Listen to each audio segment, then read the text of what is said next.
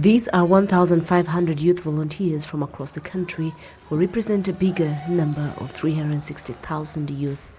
During the 4th Congress of the Rwanda Youth Volunteers in Community Policing, Ministers for Internal Security General Nyamvumba called on the youth present to have values that the former youth liberation leaders had. Through sacrifice, we have those who lost their lives so that we could live and be where we are today. So this should be a good example to you and to everyone on the love for the country and the sacrifice one makes. The Minister of State in the Ministry of Youth, Rwanda, explained the importance of loving the country even as the youth.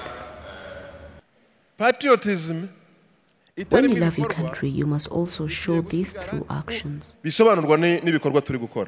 A cross-section of the youth present say that they have been brought up to love the country, and it shows in their day-to-day lives. No one will come from far and plant the kitchen gardens and fight malnutrition.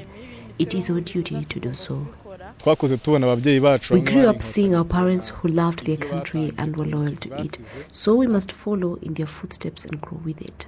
The Minister for Local Government, Professor Anastasia Shaka, reminded the youth of the values of loving the country.